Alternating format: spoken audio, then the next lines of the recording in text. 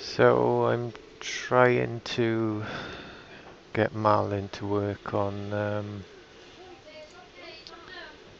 VS Code. I've got two folders. This one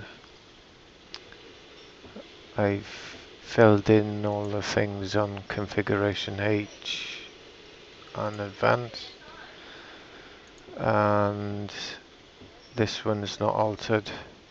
And they say to try doing this without touching it, so this one hasn't been touched and I'm getting problems.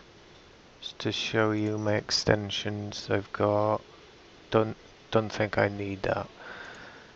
I've got this. I tried changing it to that version to see if it solved the problem, but it doesn't. Platform IO is on there as well, which it should be. So yeah, basically I shut it all down.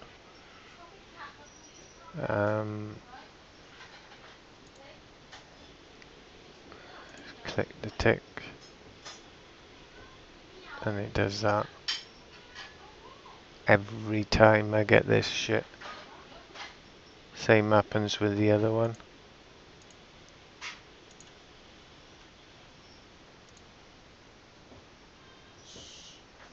Exactly the same.